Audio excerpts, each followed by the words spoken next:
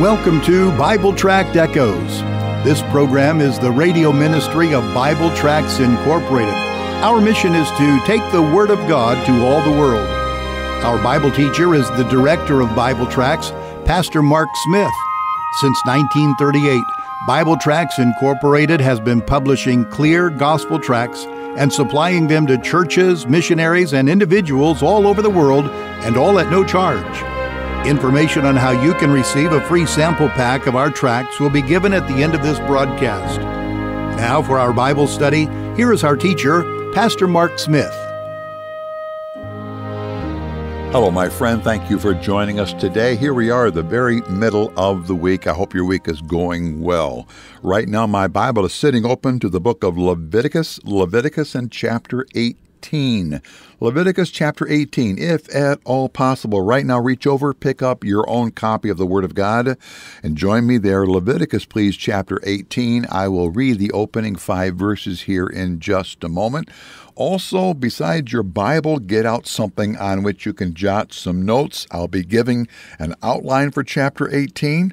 Not only will you have the ability to jot down the outline for Leviticus 18, but you will have pen and paper ready to jot down our contact information. I have a free gift I want to put into your hands. That free gift is this. The greater ministry of what we do here at Bible Tracts is we publish gospel tracts.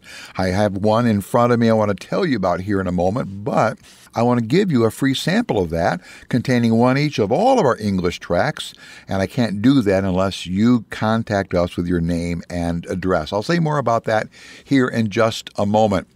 Let me lead into our Bible study time this way. If I were to begin this verse, most believers could do a pretty good job at finishing it. The verse begins this way: righteousness exalts a nation, but... Now, are you able to finish the verse? The verse is from the book of Proverbs in chapter 14, verse 34, and the rest of the verse, well, the whole verse says, righteousness exalts a nation, but sin is a reproach to any people. Now, this proverb is not just only one that applies to the nation of Israel. Those words, any people, literally mean any nation. Proverbs 14:34 is a universal principle. But here in Leviticus chapter 18, we are studying a book directed to the Jewish nation. And as we come to chapter 18, we're going to come to some rules given by God that deal with holiness in a nation's sexual and marriage practices. If there ever was a passage of Scripture found that confronts the American society in our present day, it's Leviticus chapter 18. What is worse is that, based upon the chapter and God's marriage rules given here, America stands condemned and defiled before God. That's a key word that's used here, defiled. And before we get done, you and I are going to have to stop and ask our own hearts this question: does God label me? Does God categorize me and my heart as being defiled in His sight? Get your Bible and join me. Leviticus, please, chapter 18. I mentioned the gospel tracts a moment ago. That word tracts is spelled Tracts. I'm referring to a short written presentation of God's plan of salvation. The gospel tract I have in my hand right now is entitled, Have You Found Rest? Have you found rest? And it opens with some very famous words spoken by Jesus at the end of Matthew chapter 11. Those words begin this way: Come unto me, all ye that labor and are heavy laden, and I will give you rest. But after that verse, those verses there, then the writer of the tract, which was our founder, goes into a testimony in which he spoke at a church.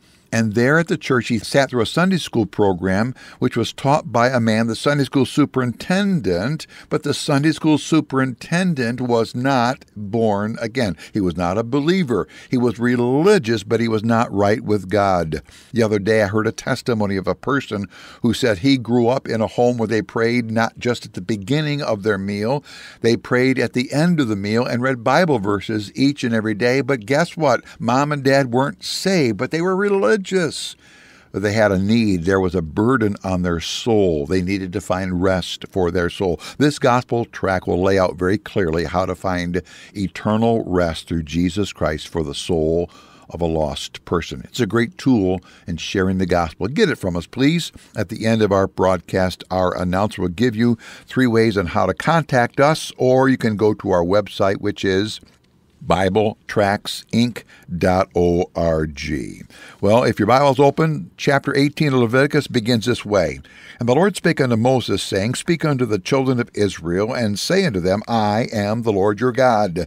And the doings of the land of Egypt wherein ye dwelt shall ye not do, and after the doings of the land of Canaan whither I bring you ye shall not do, neither shall ye walk in their ordinances. Ye shall do my judgments and keep mine ordinances to walk therein. I am the Lord your God. Ye shall therefore keep my statutes and my judgments, which if a man do, he shall live in them. I am the Lord your God. As we come to chapter 18, I find 3 parts to the chapter to make it into a clear outline. 3 parts. Each part begins with a word having the letter D in it. Are you ready? Here we go. The outline for Leviticus 18 goes this way. Part number 1 is verses 1 through 5. The title there is A Distinctive People. A Distinctive People. Part number 2 is verses 6 through 25. The key word here is defiled. There were described a defiled people. What makes a nation defiled as it relates to marriage. Thirdly, verses 26 through 30 is a directed people. A directed people. Verse 26 says this, Ye shall therefore keep my statutes and my judgments, and shall not commit any of these abominations. There's a great Old Testament word. Now, chapter 18 deals with marriage rules, my friend. It deals with which people were too close in relationship with you that you could not marry them. These marriage rules were given to Israel, but I do see these rules as being the right rules for marriage for every nation. You see, the God of the Bible, He is the inventor. He's the giver of marriage at the beginning. And when He gave it, there were only 2 people, Adam and Eve. And as people were born unto them, and as the curse of sin had its ongoing deterioration on their genetic code, more marriage rules needed to be given, and thus we have here Leviticus 18. First of all, notice in the opening 5 verses this distinctive people which the Jewish nation was to be. Here in these 5 verses, God states 3 basic ideas. I'm going to give a B word for them. One is that the nation belonged to God. They belonged to God. Verses 1 and 2 say that. Persistently throughout this chapter, you're going to read these words like the ones you find at the end of verse 2, where it says, I am the Lord your God. They belong to God. Since God was their God, then He could set up whatever rules He deemed right in whatever area of life He thought best, and He can still do that. So I ask you, is this God your God? And if He is, are you rebelling against any of His rules that He lays out clearly in Scripture? So we have the belonging to God part in verses 1 and 2. But then, after telling that they belong to Him, God then says, here's the basics. That's my second B word. Here's the basics. He gives the general overview of what's going to come in the rest of the chapter. And the basics really come down to these 2 things in verses 3 and 4. One is that the Jews would not be like the Canaanites or Egyptians, but secondly, they would keep God's statutes. All right? They belong to God. He gives them the basics. Now, in verse 5 comes the blessing. There's always a blessing that will come if people obey the ways of God.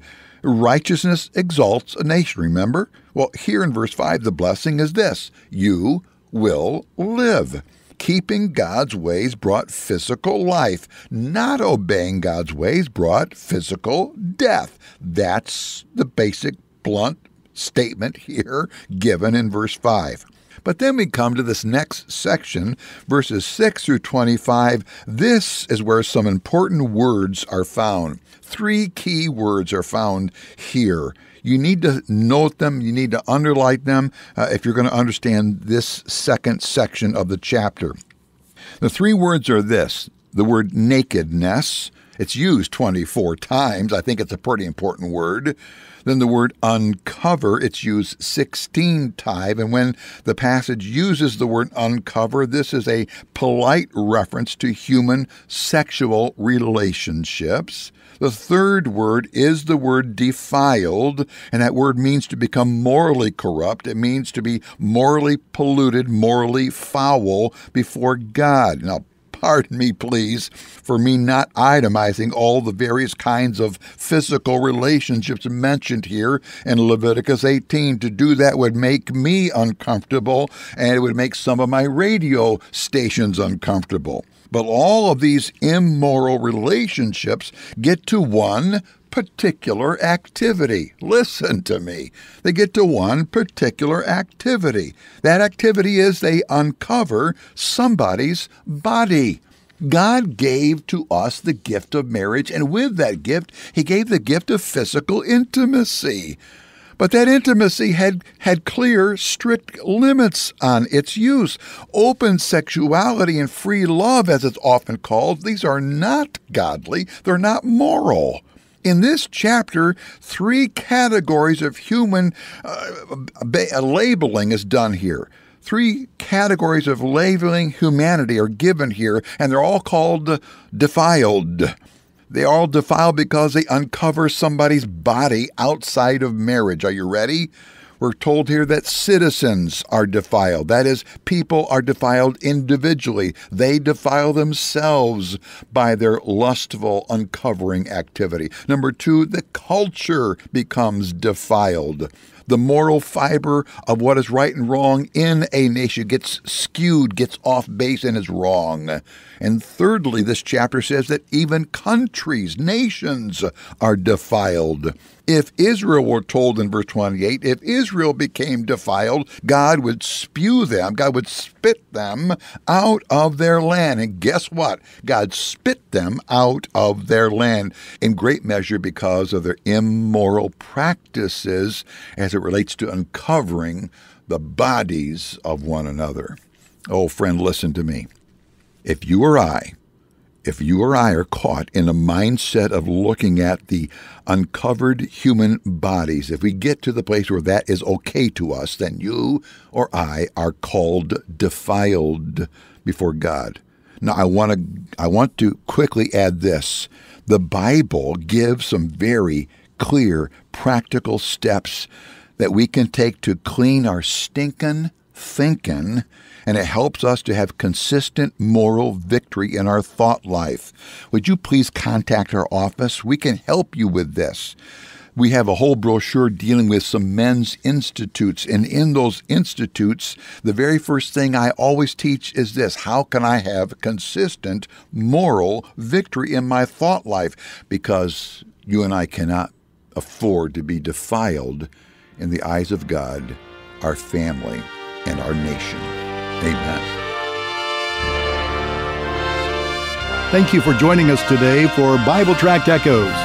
If you would like to receive a free sample packet of our tracts, you can contact us by calling 309-828-6888. Our mailing address is Bible Tracts, P.O. Box 188, Bloomington, Illinois, 61702.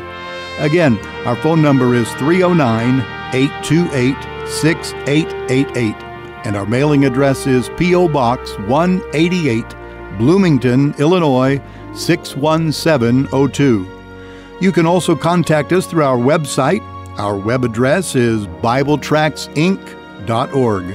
Remember, the word tracts is spelled Tracts. That address is BibleTractsInc.org. May the Lord richly bless you as you serve Him.